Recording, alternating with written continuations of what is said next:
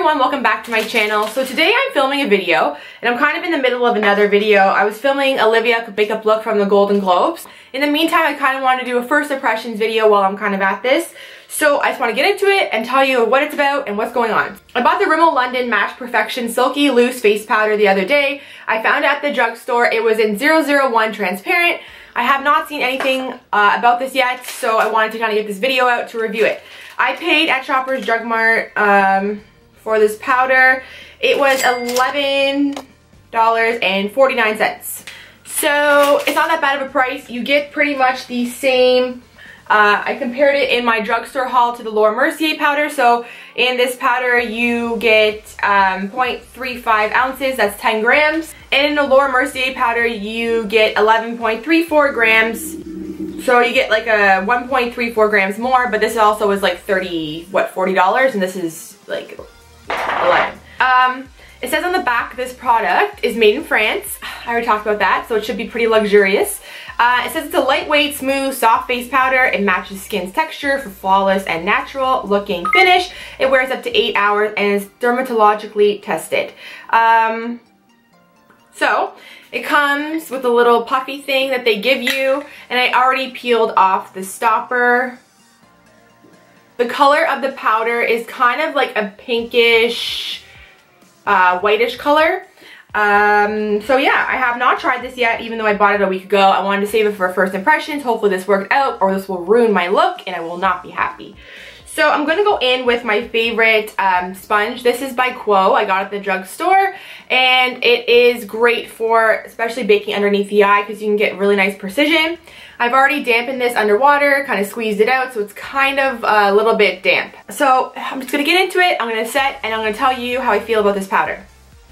So my camera did shut off. So as I was saying, I like to bake in the areas where I get a little bit more oily, which would be my T-zone. I already had my concealer on, I did foundation, and I did some cream contouring.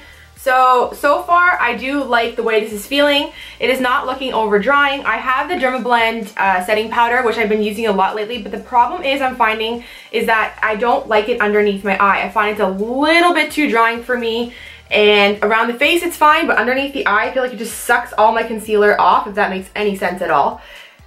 Probably doesn't, but yeah.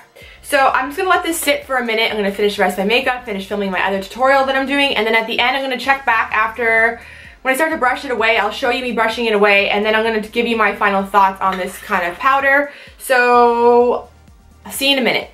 This is my favorite brush. This is by Real Techniques. I love to bake with this, like set the under eye, brush away powder. So I'm just going to take this guy and just brush everything away. I kind of already brushed the forehead and the chin area away.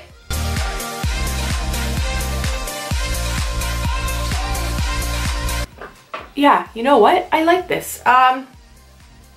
Okay, this is the difference I'm finding. So when I do the Dermablend powder, it can bunch up in certain areas and it looks chalky.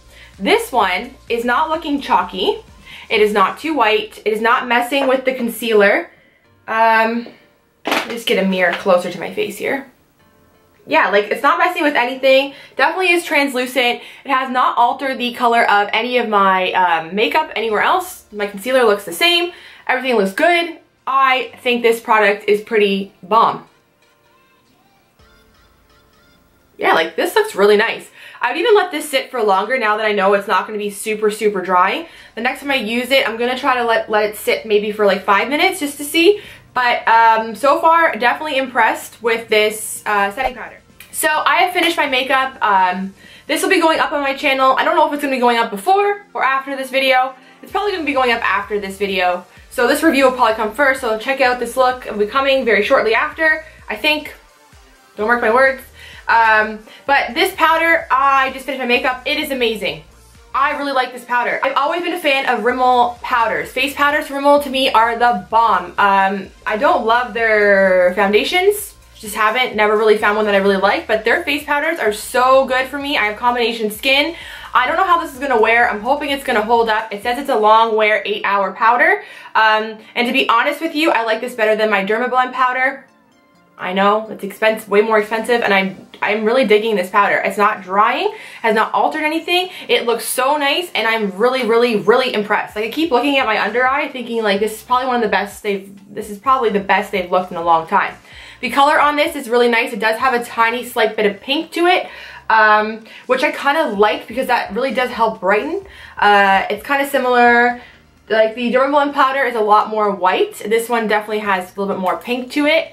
I really do like this. I give this, honestly, right now, the way I'm looking at myself, I'm giving this a 10 out of 10 right now. I don't know how it's going to wear. If it changes, if my opinion changes throughout the day, I'm going to leave a comment down below. But as of right now, bomb.com, pick this up. This is worth every penny. I really am loving this. So if you like this review, don't forget to give it a thumbs up and subscribe. And until next time, I'll see you guys later, and more reviews are coming your way. So stay tuned. Bye guys. Thanks for watching. Okay.